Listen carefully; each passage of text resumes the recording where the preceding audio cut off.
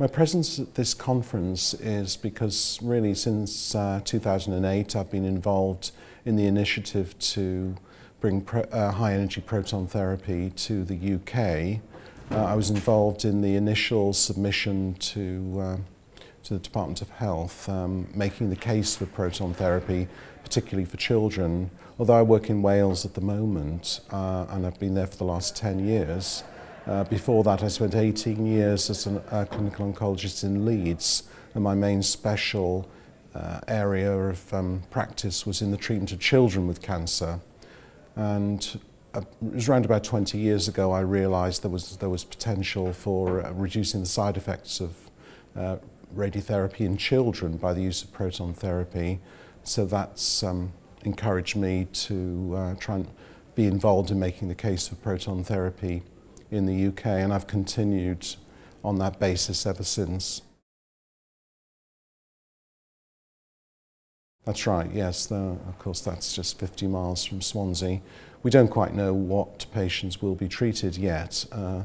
There's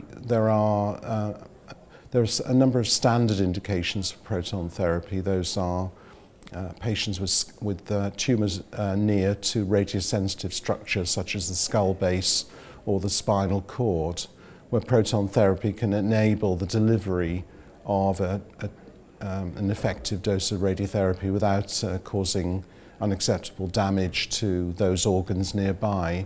But in children, the main aim is to reduce the dose of radiotherapy to the organs and areas of the body that don't need to be treated with radiotherapy, to try to reduce some of the long-term side effects of treating children.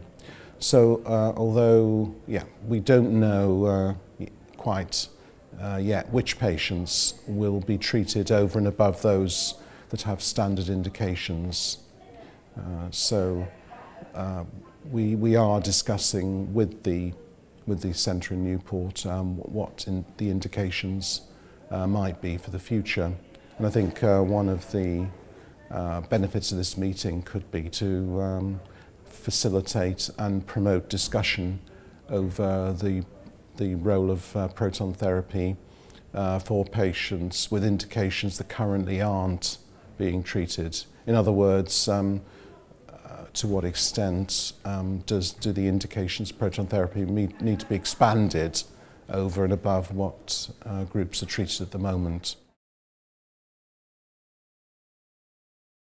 I think that it's important to look at cost effectiveness the proper way.